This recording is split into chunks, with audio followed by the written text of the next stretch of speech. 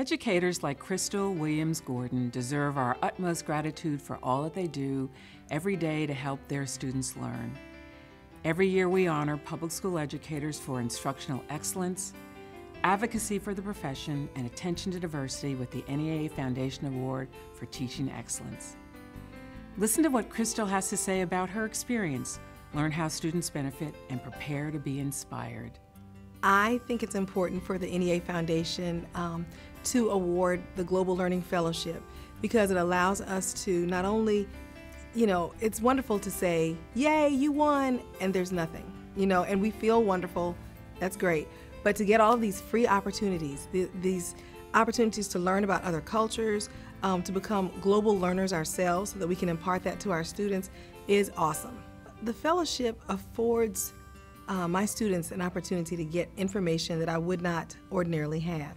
Good teachers are lifelong learners, and we're teaching our students to be lifelong learners. And so with that, what I'm learning, I can impart to them. We have to teach global learners. We have to make them global learners. We have to teach them for the global age. And so with that, we have to make sure that we're teaching critical thinking, and we're teaching life skills, and we're teaching technology. Good teachers do what they do, not because they want the recognition, but because, they have a calling. They want to help our children. They want to help society.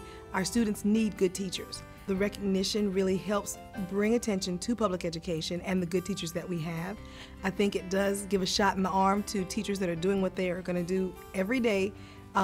The fact that someone recognizes that makes them feel good, makes me feel wonderful. So this process itself was a very reflective process. This one really had me look at my practice, look at my attention to diversity, look at how I advocated for the profession and helped other people along the way with professional development. And I think anybody that applies, whether they go anywhere from this point, I think that they really will benefit, their career will benefit from it, their students will benefit from that reflection. There are 39 educators that are being recognized with this award, and we have 50 states.